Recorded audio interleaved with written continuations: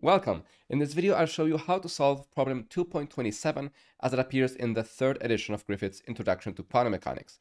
Now, this problem asks us to find the transmission coefficient for the potential that we worked with in problem 2.26, which is exactly the one that I wrote down here. That potential is minus alpha, which is just a constant, times the delta function of x minus a plus delta of x plus a. So in the previous video, we already found this form, right? We know that the wave function is a, which is the incident wave, times eikx, plus b, which is the reflected wave, e to the minus ikx. This is in the region x smaller than minus a, right? Keeping in mind that in this case, we have one delta function at minus a and one at a. So we had three regions of interest. So 1, 2, which is the region between these two, and 3. So these are the three regions of interest. And in the second region, between minus a and a, we have c times e to the ikx, this is the wave traveling to the right in that region, plus d, which is the wave that is reflected from the second potential, times e to the minus ikx, right, traveling to the left. And, sorry, I'm a bit sick. And in the final region, we have f eikx. So this is the wave traveling exclusively to the right. Of course, in this region, there is no wave traveling to the left, unless we put one there like as in the experiment, but that doesn't really make any sense. Okay, so that is the situation. So what we wish to find is the transmission coefficient. So the transmission coefficient that we had defined previously as f over a. Basically, what is the magnitude of the incident wave that ends up being transmitted across this double barrier, and this thing is squared. So we need to find f over a. That's what we need to do. Now, this is done as we saw previously, and in this sort of problems, the procedure is going to be the same, or basically the same. So what we have to do is that we have to say, all right, let's take a look at two regions, right? Basically the intersections of minus a, and we want to apply conditions of continuity. So we want to say, okay, so the wave function has to be continuous at minus a and a. So that means, so let's say continuity at minus a. That means that the wave function that is to the left of minus a, so in region number 1, so basically psi 1, right, in region 1, evaluated at minus a, this has to be the same than the wave function in region 2 evaluated at minus a. That is what we mean by continuity. And the same thing, of course, will be true for a, but we will do that in just a little bit. Okay, and just like we have the continuity of the wave itself, we also have a requirement for the first derivative, just like you may have seen if you took some course in waves, for example. So we need the continuity of the first derivative, but since there's a delta in this problem, there will be a discontinuity, because this is this like weird mathematical construction that we call a function, which is the delta function. So how do we find this? This is usually where people get it wrong. So this is like the main sort of error that I have seen. So discontinuity at minus a, of course the same we will have to repeat at a. So actually in general, so discontinuity in general, then I'll show you for each particular case. So discontinuity, what we have is that we want to find basically what happens with the first derivatives. And the best way to do that, this is the trick, as we have seen in a previous video. If you're unsure, go back a few videos in the playlist where we explain it in more detail. But we integrate the Schrödinger equation. So let me just write it down quickly. So plus the potential, this is equal to E psi x. So we want to integrate this thing just like right before and after one of our barriers. So if we are at minus a, we want to integrate from just before minus a. So we say like minus a minus epsilon and minus a plus epsilon. So we want to integrate just before one of our functions. Let's say we go for minus a. So yeah, I'm going to have to choose here. So minus a minus epsilon and minus a plus epsilon. And epsilon, of course, being very, very, very, very, very small. So what do we have here? Well, let's multiply by these constants here to get rid of them, and we leave the second derivative untouched. So we have integral from minus a minus epsilon minus a plus epsilon, second derivative of the wave function with respect to x, dx. And then we have minus 2m over h bar squared. But what is v? What is the potential? The potential is what we had before, what we saw up here, right? From the previous problem.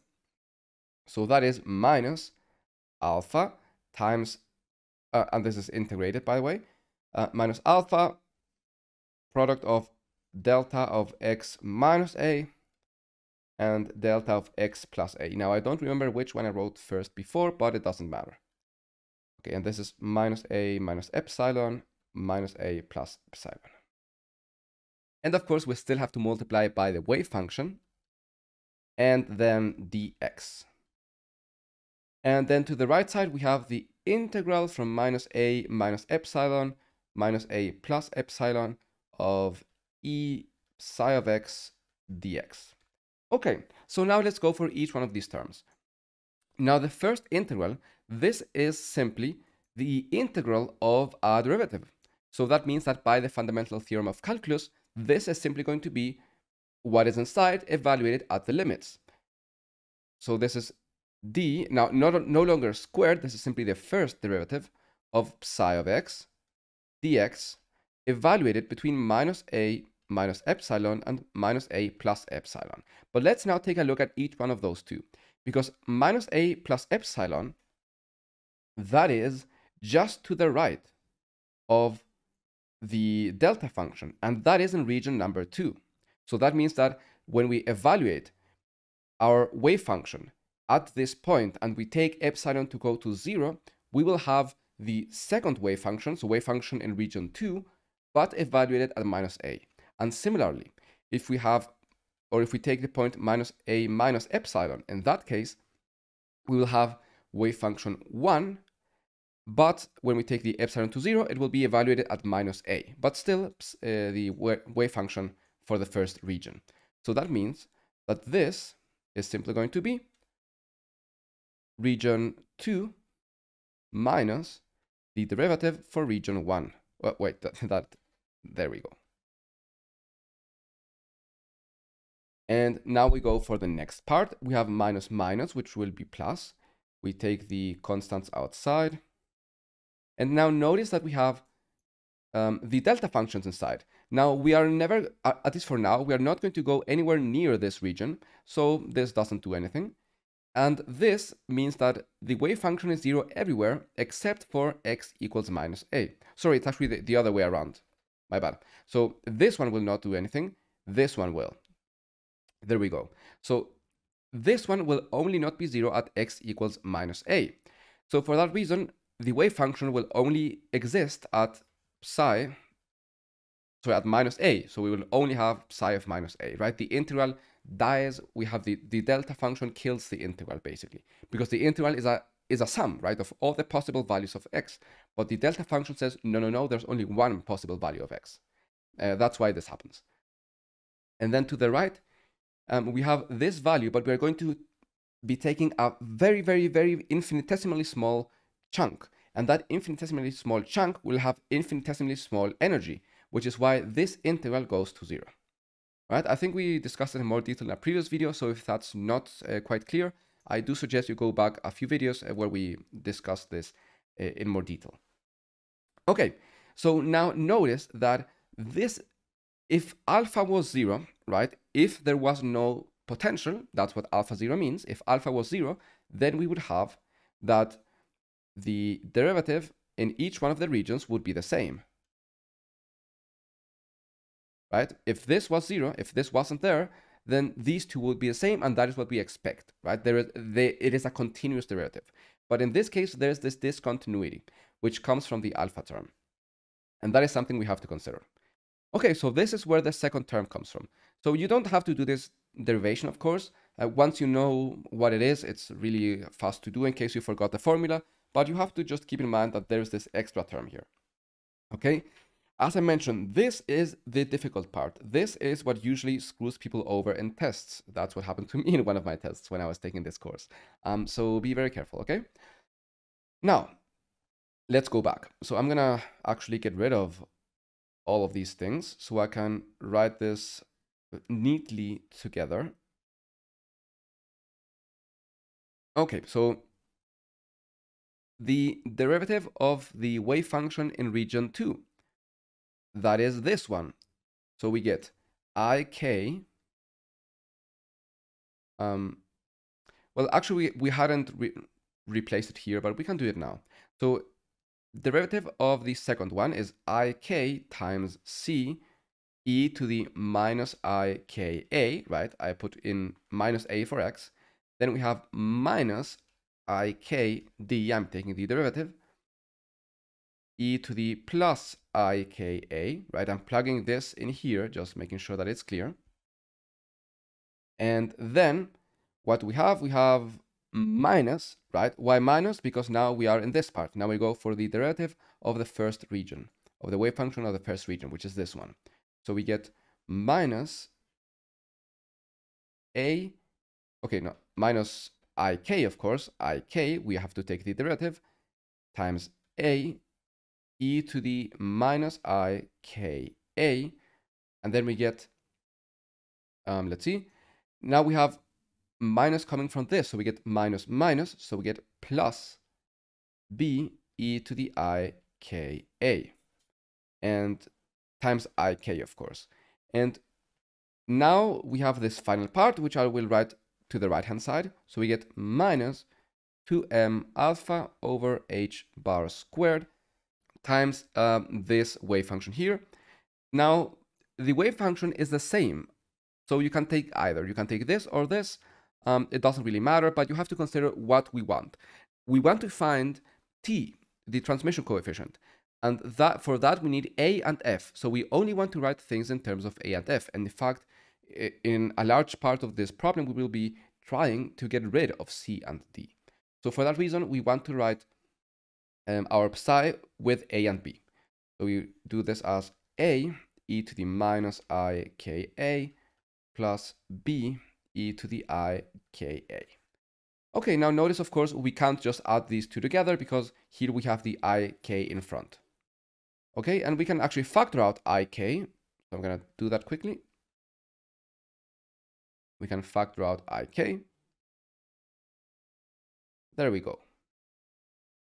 All right, so now that we have this part, let's write down our expression for the continuity expression at minus a. We already wrote it in general, but let's now write it out explicitly.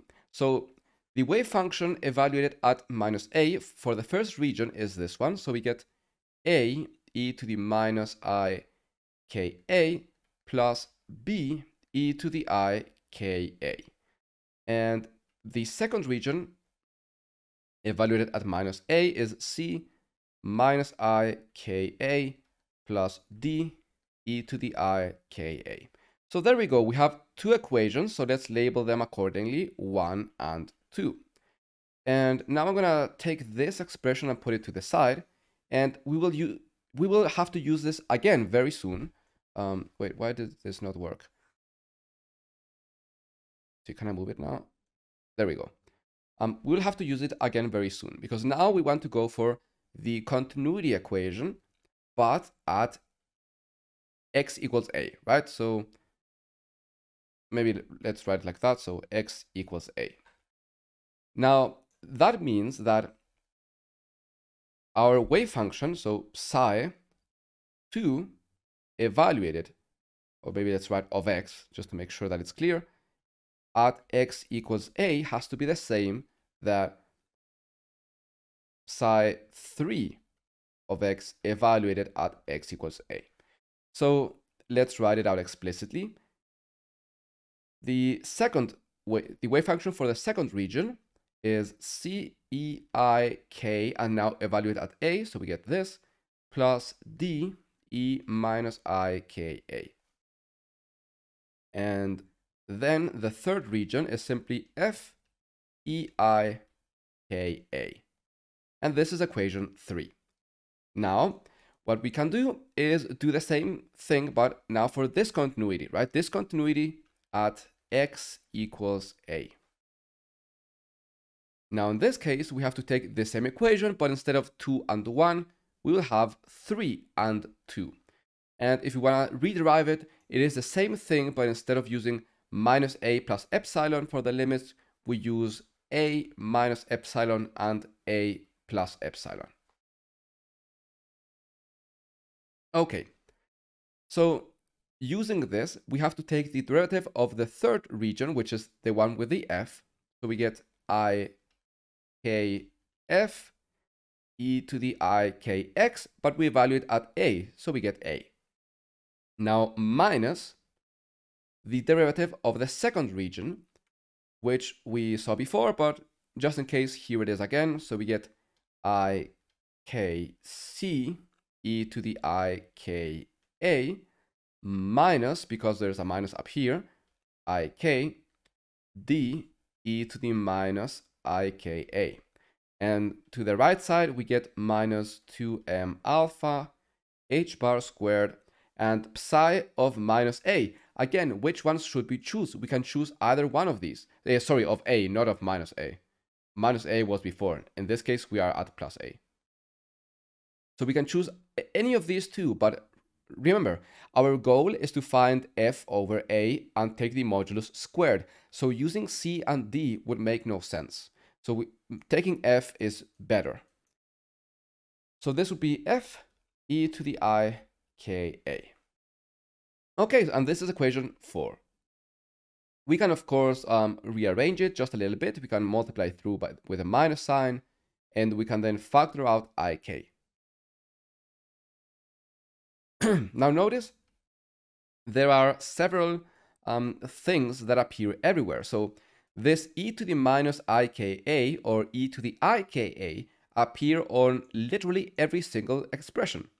So for that reason, we can think of how we can get rid of it.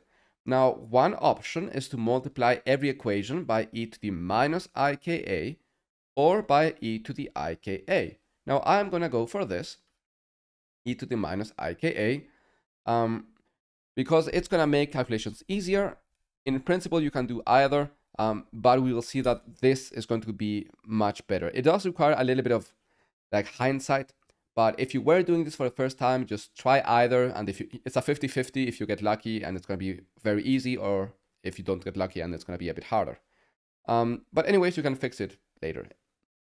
Okay, so we multiply by this, and what happens is that the negative exponents will now be twice what they were before, and the positive exponents are now gone. And that is going to be very, very, very useful. And since this expression will appear a lot, just for simplicity, we can define a constant, let's call it beta, which will be e to the minus 2ika. This is simply for simplicity, because we will have to do a lot of algebra, and writing this the entire time will be annoying. And this will make it a bit easier to work with the expression. Okay, so let's do the same everywhere.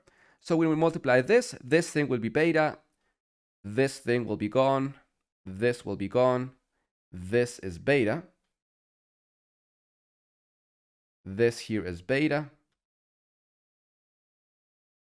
and let's see, this thing is beta as well, and this is gone. Now you can see how the expression is getting incredibly simplified, right? Now here as well, this is gone. When we multiply, this is a beta. And this here is gone as well. And finally, this is gone, and this is beta, and this one is gone. Okay. Now notice there are still a few things we could do. Particularly, we have these iks. So let's divide by ik. So we divide by ik. So we write it here. Now we have an I in the denominator. We never like I's in the denominators. You could of course keep it. But it's going to be much more annoying. So we can multiply and divide. So we have this minus, and we can multiply and divide by I. And since we had an I here, these two i's will cancel out, give us a minus sign, which will cancel out this minus sign. So in the end, we get positive and with an I here. And the same thing, of course, will be true for this part. If we divide by ik here and rewrite it, we have k underneath, I here. Okay, so now we have, notice, here and here the same expression. So we can define a new constant, let's say gamma, and this will be 2m alpha k h bar squared times I. So now, oh, I deleted, I erased the f previously. I'm sorry about that. I just noticed that. Okay, so this here is going to be gamma, and this here is going to be gamma. Okay, great. Now, is anything we can simplify? Yeah, there's still a few things we can simplify. So, for example, we can group up a's here in this equation, in equation number 2. So I'm going to write it to the side a little bit so we can keep track of it. So if we take, I don't know, a's to the right-hand side and c and d's to the left. So we get c beta minus d is equal to, and now alpha factor of, well, both alphas have a beta, so we can write alpha beta factor of gamma plus 1. Yes. And then we have b, and we can do b times gamma minus 1. Okay, now let me get rid of this and replace it with a simplified form. So that will be, and I'm going to switch it because I like having a and b's to the right-hand side. But this, of course, doesn't change anything. Plus b. Be careful that you don't confuse your b's and betas. That's very dangerous. Okay. Now, I think we should be able to simplify expression 4 a little bit as well. So in expression 4, we can put, once again, c's and d's to one side, f's to the other. So on the left-hand side, we have f1 minus gamma, and to the right, we can write it as c minus d beta. So there we go. This is equation 4, now a little bit simplified. So the question is, I'm gonna mark this so I don't lose it later. So the question is, how can we continue? We have now 4 equations, and our goal is to find f over a. So we have still a, b, c, d, and f. We have 5 unknowns, which we need to get rid of. So notice that we have, for example, in equations 1 and 2, we have c beta plus d, c beta minus d, right? And down here, we have c plus d beta and c minus d beta. So by adding or subtracting these equations, we will be eliminating d and b. C and d.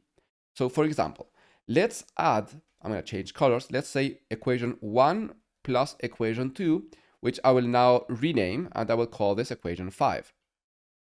So let's add these two together. So on the right-hand side, we have a beta, and we are adding another a beta. So we get a beta factor of gamma plus, and now it is 2 instead of 1, right? This one went in there. Then we have a b here, which will cancel out this minus 1. So we get plus b gamma. And then on the right-hand side, we have 2 times c beta, and the d's cancel out. Okay, now we go for 1 minus 2. You could, of course, go for 2 minus 1. It's the same. This would be equation 6. So 1 minus 2. This time, this will be the one that cancels out. So we get a beta times gamma and nothing else. And then we have minus, actually this has a minus sign in front. Yes, because it is 1 minus 2. So yes, it is minus A beta gamma. This part cancels out. Then we get minus B gamma. And then we have plus 1 plus, yes, so and then we get plus 2b. So let's actually factor b in here. So this would be b times 2 minus gamma. This is plus b 2 minus gamma. And this will be equal to, now it is 1 minus 2. So the cb cancels out and we get 2d. There we go. Okay, now we go for equations 3 and 4. So let's add 3 plus 4, which I will now call 7. Okay, so we have f and f, so we get f times 2 minus gamma, and on the right side we get 2c and the d's cancel out.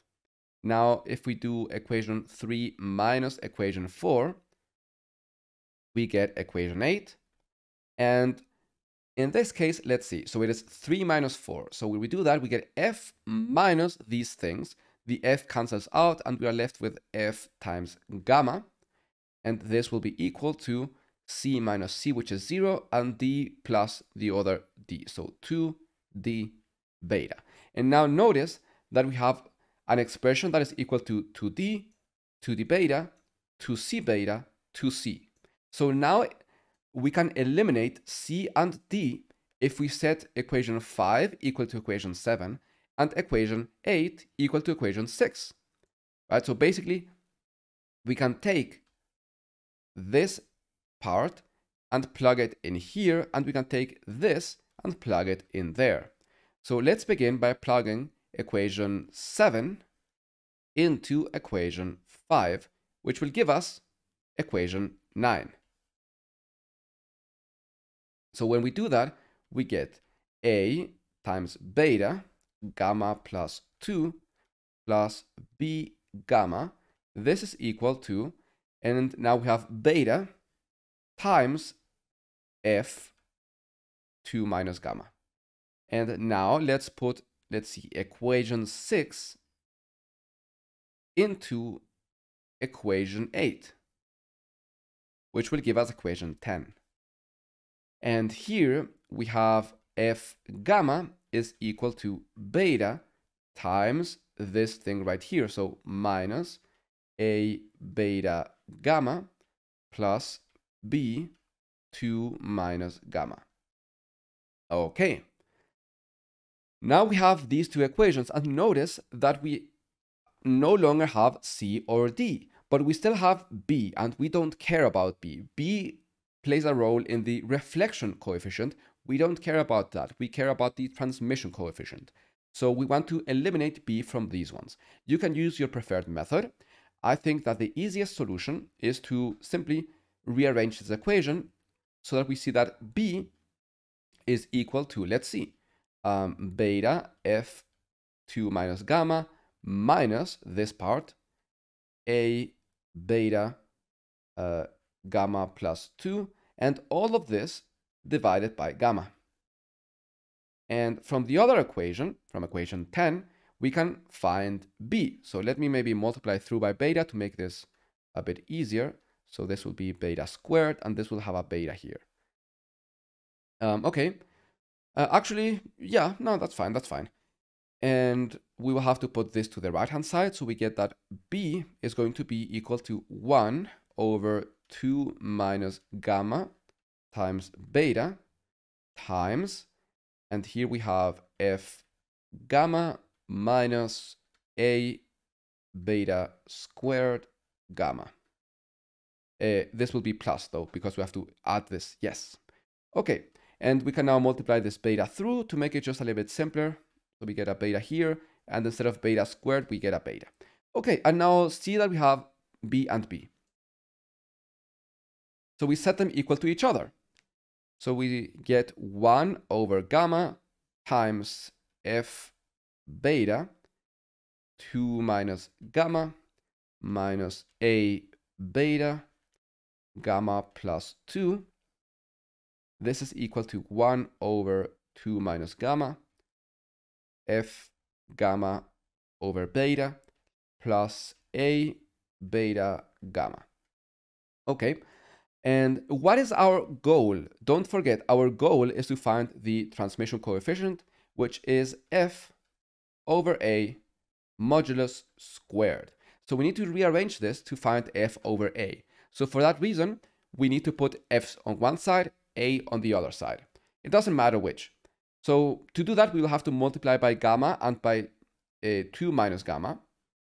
So let's begin by doing that. So this will be multiplied by 2 minus gamma. And this will be multiplied by gamma. Okay. So when we do that, we can put everything with F to the left. So we get F beta 2 minus gamma squared. So we already used this. Then we get minus this part, which will be F gamma squared over beta. And then on the right-hand side, we have A beta gamma squared, and then this plus A beta gamma plus 2 times 2 minus gamma. Or maybe we can rearrange this just to make it a bit more evident. Actually, it doesn't matter. I can just leave it like that. I'll do it in the next step. Okay, so let's now factor everything out. So by taking the f's, we get f factor of, we have beta times 2 minus gamma squared minus gamma squared over beta. And on the right-hand side, we have A times beta gamma squared plus beta. And now here, this is 2 plus gamma, right? So this is simply the sum times the difference. So this will be 4 minus gamma squared. And we can now see that this part will cancel out this. So the right-hand side will simply be, there we go, 4 beta. And we want to find f over a. So for that reason, we have to leave f over a alone. So f over a, this is, and now we divide by this part. So we get 4 beta divided by beta over 2 minus gamma squared minus gamma squared over beta. And we can now simplify a little bit further, multiply by 1 over beta divided by 1 over beta, so that this beta goes away, this one goes away, and here we're left with beta squared. Okay, so now we have f over a, but notice that this still has gamma and beta, and those are constants that we invented, right? We made those one up. Now, what were they? That's a good question. So gamma was 2m up. Let me see if I can maybe move it. That would be very, very useful. Okay, yeah.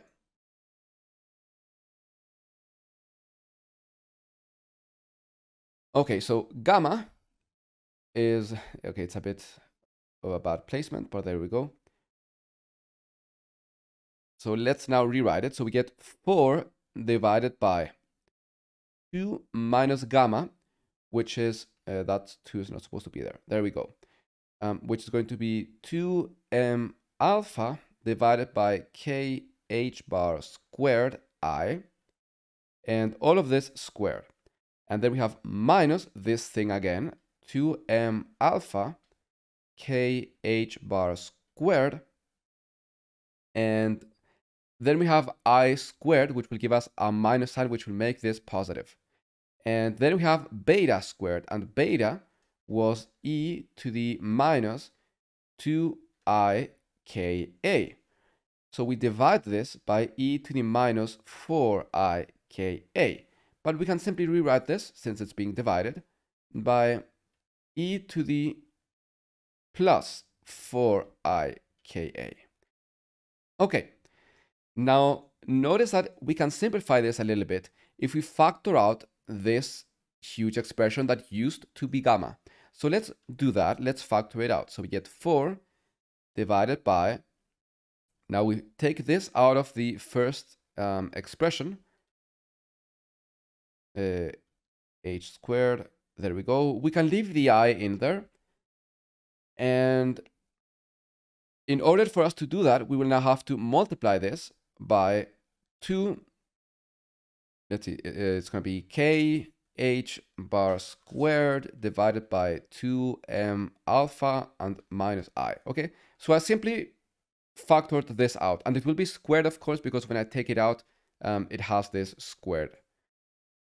And now if we factor this, because this also has the same quantity squared, we get e to the 4 ika. So here I'm simplifying. That's what I'm doing. I want to simplify this expression. And notice that now, because why do I need to simplify it? Because we have f over a. We still need to take the modulus of this and square it, right? And that's going to be very, very, very complicated unless we simplify the expression. So now we have this, which is much simpler. This here is simply a real constant. Okay, so now we need to see how we can work with the denominator a little bit more. Now, we are going to take this and take the modulus squared, but we know that by the properties of the modulus, we can separate them, right? The numerator and the denominator. So for that reason, it's going to be worthwhile to rewrite this and just think of the denominator. Why am I doing this? Basically, what I'm doing is saying, okay, let this be, I don't know, y or something, and I'm just going to say y is equal to something. Because I want to be able to work on this without having to write the entire expression all the time. That's what I'm doing. I'm going to simplify this, and then I will plug it back in. Okay, I hope this is not confusing. I'm just going to simplify this outside, and then plug it back. So working on the denominator, right?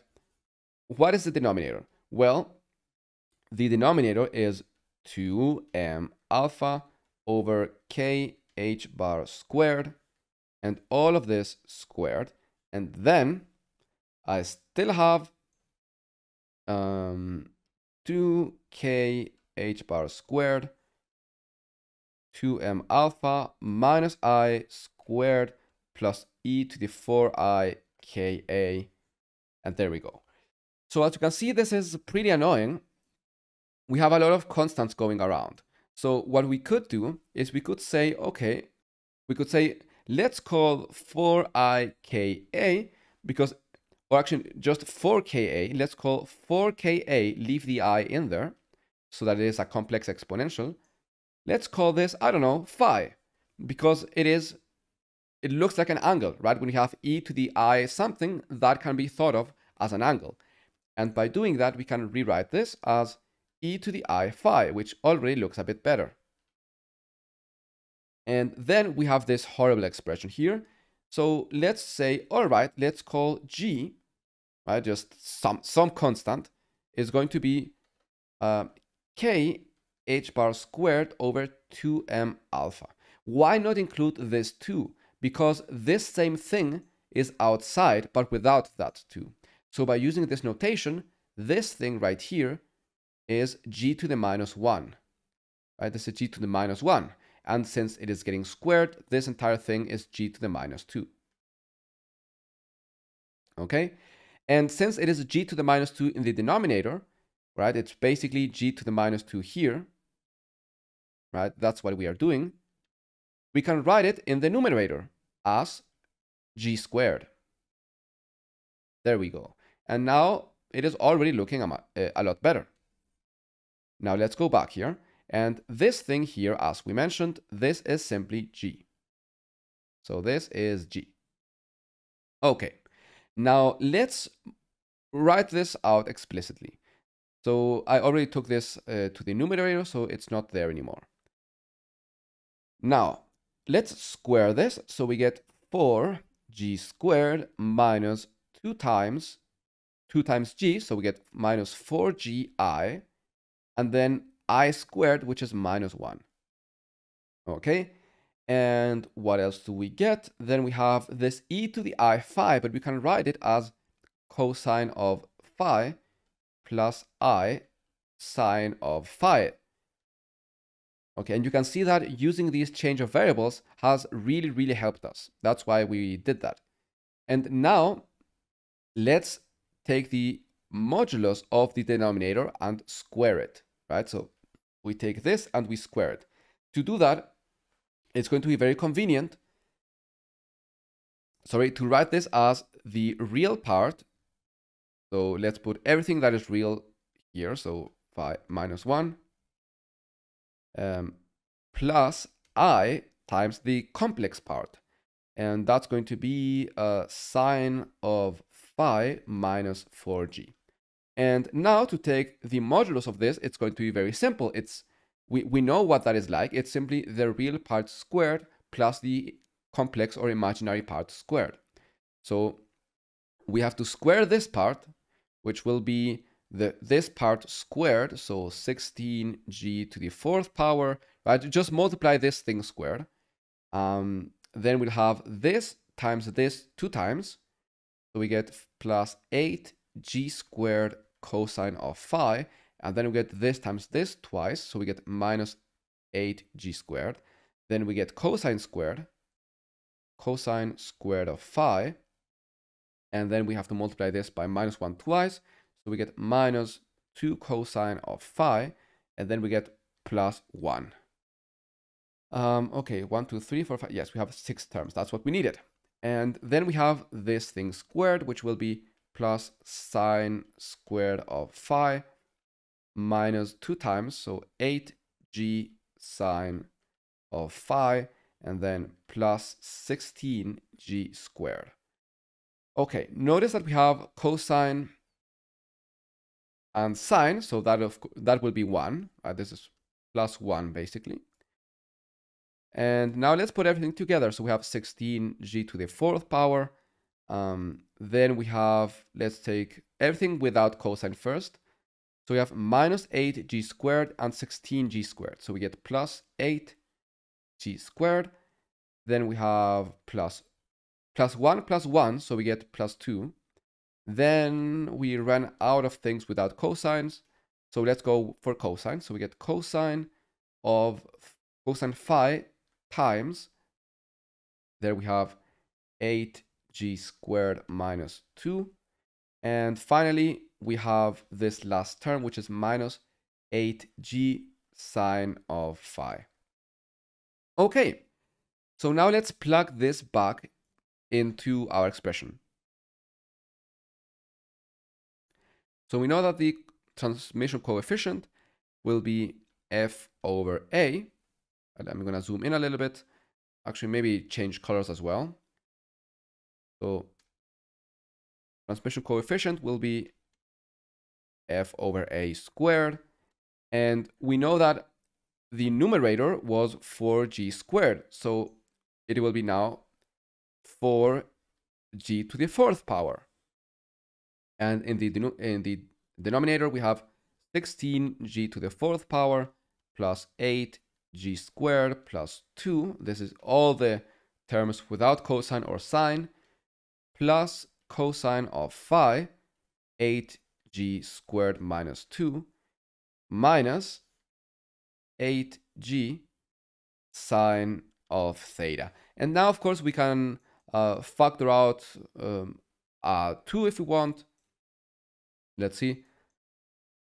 So we can factor out 2 from all of this. So we get 8 here, 4 here, 1, and 4, minus 1,